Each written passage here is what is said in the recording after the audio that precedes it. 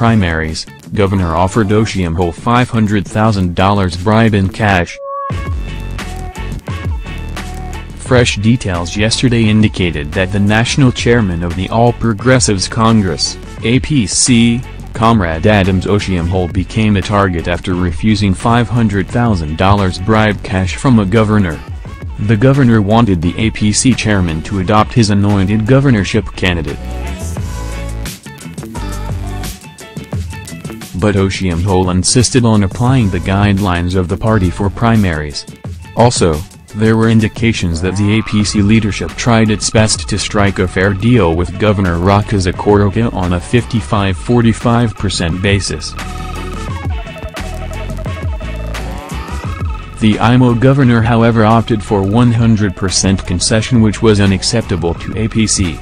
Findings by our correspondent revealed that contrary to allegations, the refusal of Oshiomhole to collect bribes from godfathers and candidates accounted for the plot against him. It was gathered that many godfathers and governorship candidates were desperate for tickets, but Oshiomhole stood his ground that he will not compromise party guidelines. A top source, who spoke in confidence, said, at a stage, a governor became agitated and offered Oshiomhole about $500,000 to make sure that his candidate got a governorship ticket. The bribe sum was later hauled in cash to Oshiomhole's office by one of the emissaries of the affected governors. But the APC chairman rejected the bribery. What the APC chairman did was to brief some members of the National Working Committee, NWC, on what transpired. He also intimidated some leaders of the party too. The party adhered strictly to its guidelines and the governor's candidate lost out. The governor later turned out to have joined forces in the plot to remove Oshiomhole to teach the APC chairman a lesson. It was surprising to see the governor coordinating nocturnal meetings to sack Oshiomhole. The facts and witnesses are there. In the fullness of time, the name of the governor will be released. Maybe when he does not have immunity again, he will pay the price.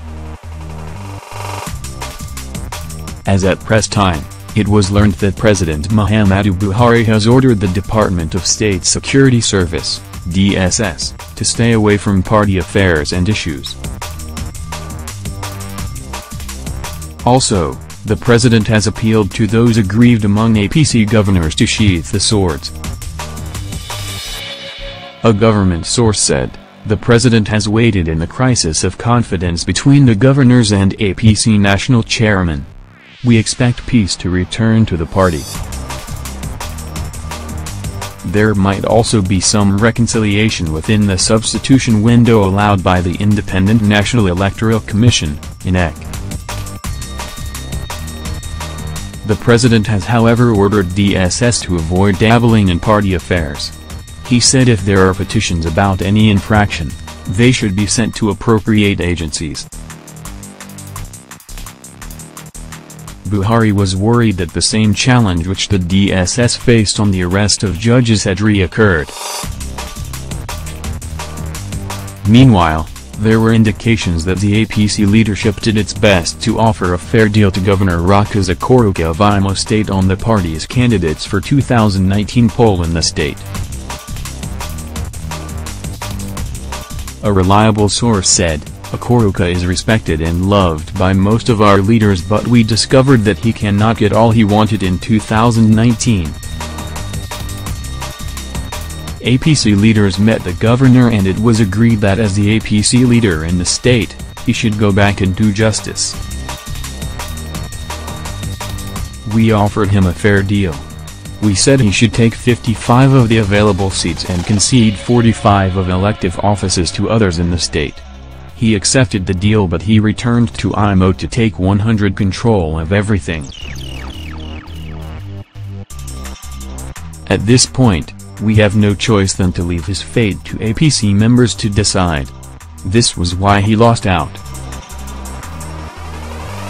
Responding to a question, the source added, If Okoroka was keen on his son-in-law as APC governorship candidate, there is nothing bad if he abandons his senatorial ambition. What made matter worse was when APC got intelligence report that the proposed running mate to his son-in-law as APC governorship aspirant has been found to be dating another girl in the governor's family. This was why Oshiomhole came out to say he was not elected APC national chairman to preserve any dynasty. We conceded a lot to Okoroka, but he wanted wholesale party machinery in his care to do what he likes. If you look at the structure in the state, it is disproportional. Okoroka is the governor, his former personal assistant is the deputy governor, his son-in-law was a former commissioner and aspiring governorship candidate, his sister is the deputy chief of staff/commissioner, the governor has also secured a senatorial ticket and he has given tickets to many loyalists. If he defects to any party, none can tolerate such indulgence because it is a mockery of democracy. As at press time, it was learned that APC may still retain the current deputy governor, Ismail Jamir, as running mate to its governorship candidate, Chief Hope Uzodinma. We may give deputy governorship slot to Jamir again, a top party source added.